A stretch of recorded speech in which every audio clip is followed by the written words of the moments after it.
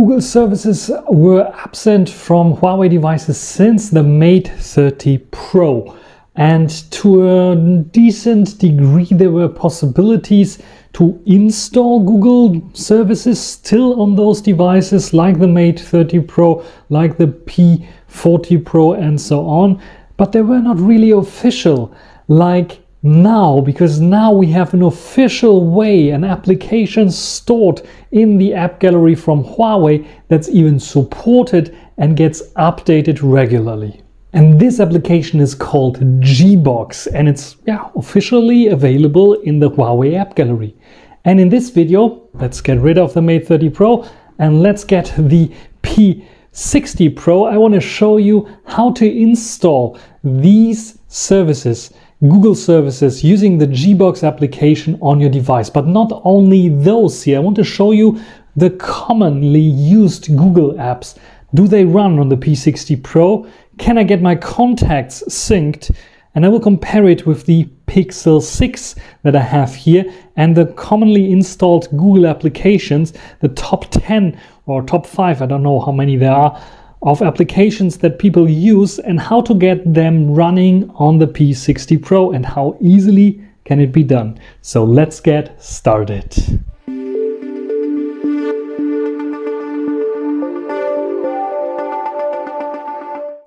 So bit of theory first. GBox, what is this even? So you might know HarmonyOS or Emotion UI phones like the P60 Pro that I have here. It's running on Emotion UI 13.1 that underneath there has HarmonyOS and Android AOSP. And what GBox does is, because you cannot modify the core system, so HarmonyOS or AOSP as a normal user, to install Google applications, so what they do is simply they install themselves as an app.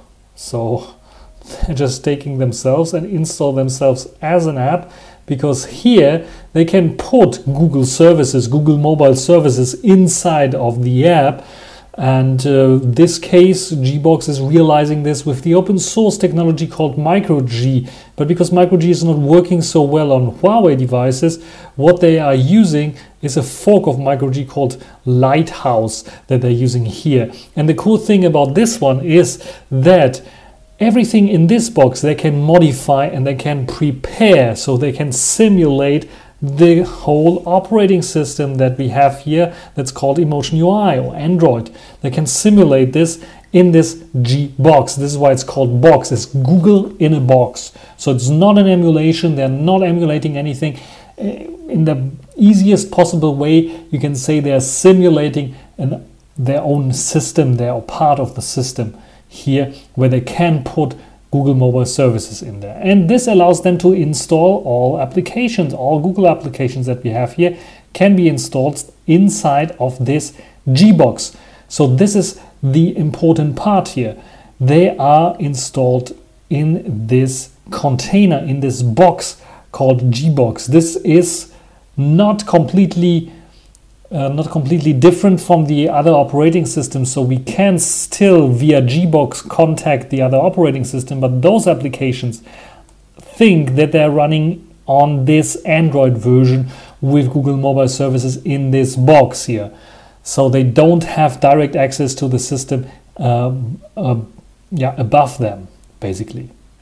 So enough of the theory. Let's show you how this works in practice. So here we have the P60 Pro and its Emotion UI desktop or home screen. What we want to do is first go into the app gallery, and here we simply search for GBox, and there you can see GBox. I just hit install, it will be installed, and after it is installed we can simply click on it and open it up, agree to the privacy policy.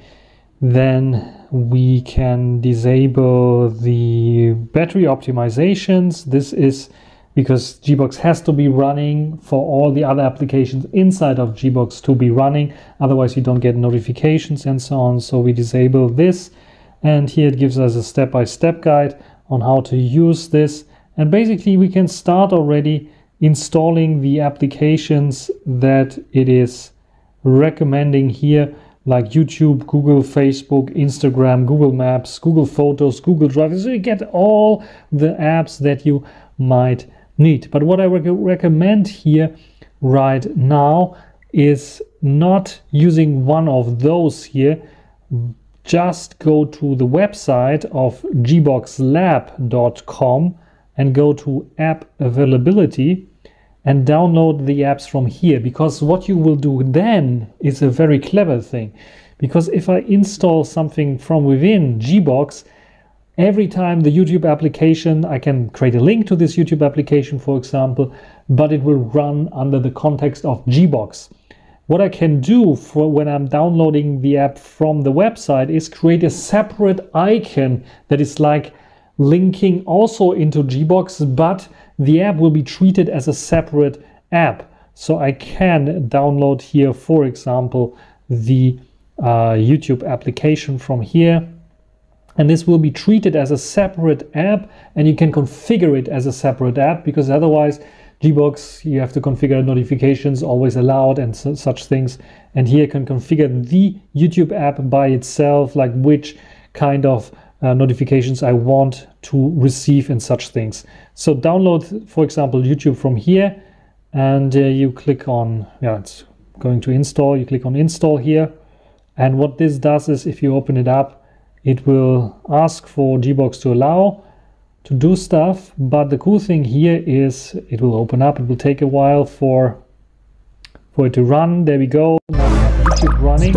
It will create a separate icon, and not only a separate icon that you can use like shorts, search, subscriptions, everything like you normally would do, but you can also go in and click here, and you will see its own application here called YouTube.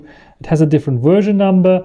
But you can set the notifications for this app separately, and they can be differently to what you set up for the GBox application itself. I think this is pretty forward. And the next thing that you can do is, of course, install all the applications that you want. So what kind of applications do we usually have on an Android phone? So I have here with me my Google Pixel 6, and you can see some applications here. Besides the Play Store, we have Google Maps, we have Gmail, Photos, YouTube. YouTube I already installed. Photos, Gmail, and Maps is something that we want to install right now. So let's go in here. Let's go one step back, and we can now say, okay, I want Gmail here as well.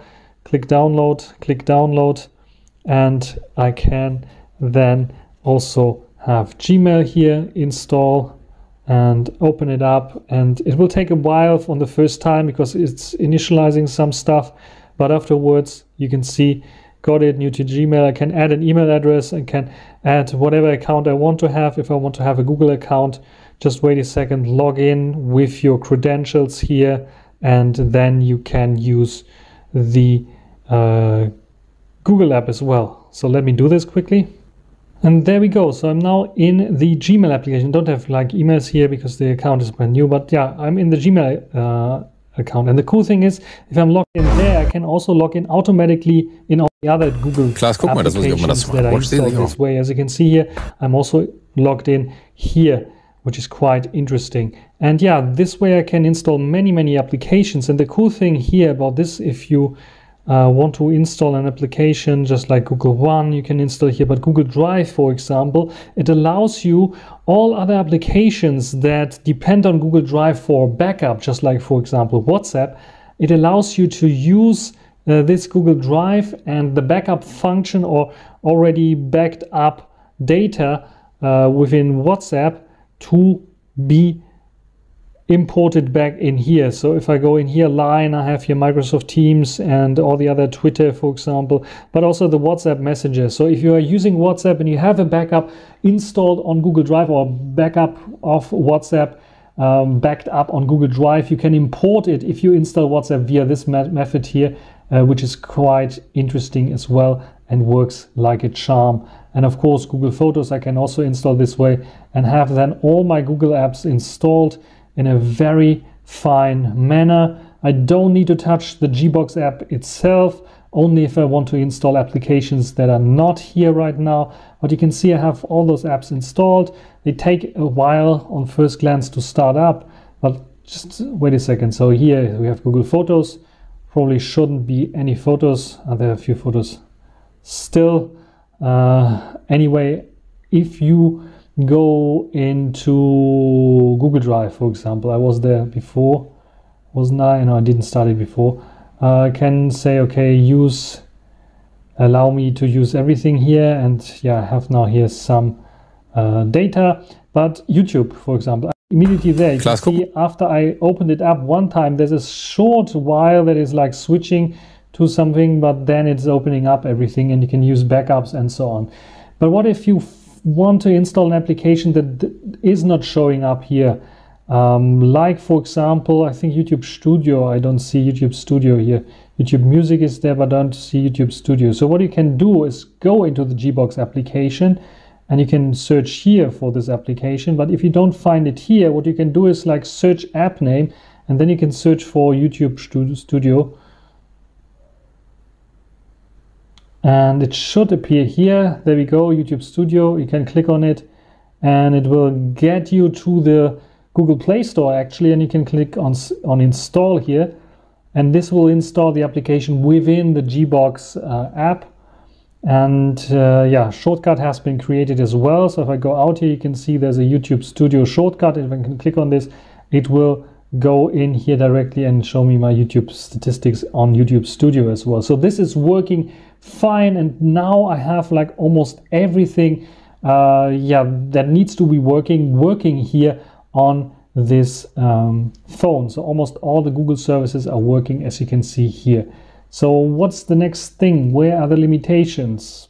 Yeah, the limitations start with Google Wallet, for example. So if I want to search for Google Wallet, you won't be able to use the payment function, because this is something that is deeply secured within the Google operating system, and the simulation kind of way is not working in this case, because the APIs need to be exposed the same way also outside to be protected against fraud. So if you search for Google Wallet, probably won't find anything here, which is, I think, a good thing, because you cannot really use the Google Wallet or Google Pay as an option here. So now that we installed all those applications, made sure that we can also return or recover backups from Google Drive, which is working fine, by the way. The only other thing that you might want to have is maybe in your contacts, you want to import all your Google contacts. So how is this done? This does not need the GBox application by itself, but another application. Let me show you quickly how it's done. I'm back at my computer, because what we have to do is now a bit of theory again. Davx is a program that can be used to synchronize CalDAV and CardDAV contacts. How does it help with Google? Because Google exports CalDAV and CardDAV, so you can just simply easily import them into your device. Davx is available on the F-Droid store for free, because it's an free and open source program. You can also get it from the Huawei app gallery, but there it will cost a little bit. So if I go to the app gallery here, you will see that it will cost, I think, what is it, 4 euros roughly. So if you want to buy it and support the project, you can also buy it directly from the app gallery and install it on your Huawei device. Otherwise, you can also download it from the F-Droid store, which is quite interesting. So what this allows you to do is add your Google account. How does it work? First of all, you have to activate your two-step verification on your Google account. This is automatically done, I think, since a few months already on Google. And then you have to create an app password. How to do this? Just click on this and it will give you an option, and you can read through how to enable two-step verification and how to sign in with your password to create your app password directly for Davx. Just follow those instructions, very straightforward. And what you have to do then is go into your Davx application and create a new account. And there you just put this URL in, where you have to change, of course, the xxxexample.com to xyzz@googlemail.com or gmail.com. And then you can create an entry for calendar account, but also the address book from Google you can sync up. And the cool thing here about this one is that it will automatically sync. If you create new contacts, they will be synced up to Google as well as all the old contacts, which is quite nice of an improvement. So this allows you to use all the Google Contacts and Google Calendar entries within your Huawei P60 Pro. So I showed you now how to install Google applications via the GBox application on your Huawei P60 Pro. This of course works on the Mate 50 Pro, on the Mate 40 Pro, on the P40, P40 Pro, and the Mate 30 Pro, and the Nova devices, all those Huawei devices, even tablets that don't have Huawei, that don't have Google mobile services by default. And it is running nicely. As you can see here, all those apps I have installed here